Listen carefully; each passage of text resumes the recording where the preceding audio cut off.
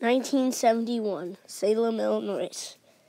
The city of New Orleans has departed the station with 4 locomotives on the head end, with lead E8A 4031 and trailing E9B 4109 and E9B 4106 and E10A 2024. E10As are rebuilt E8As.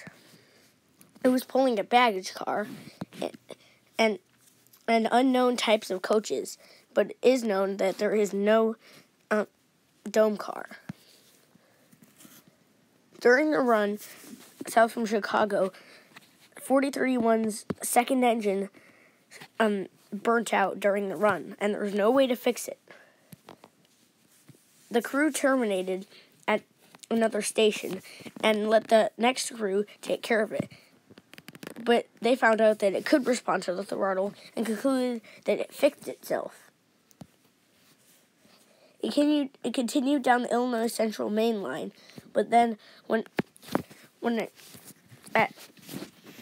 passed over a crossover at Taunty, the train derailed.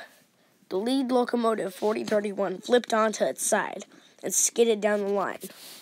4109 had its prime movers ripped off and jarred loose, and it caught fire.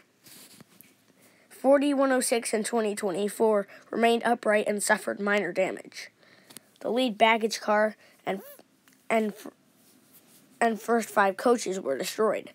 The remaining 8 out of the 13 coaches suffered minor damage. The NTSB decided to investigate the sideways 4031 and discovered flat spots on its wheels. They then thought that the locomotive had suffered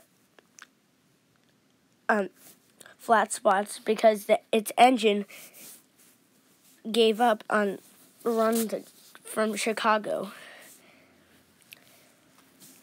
Then it seized up its wheels during the run. It was also discovered that the same thing had happened the day before, and 4031 had its wheels jarred and created a flat spot. The locomotive's engine was shut off during the run, so the other locomotives could terminate. After the crash, 4031 and 4109 were scrapped, and 4106 and 2024 were repaired and were put back into service. Although in the late or early 70s, both locomotives were retired and scrapped.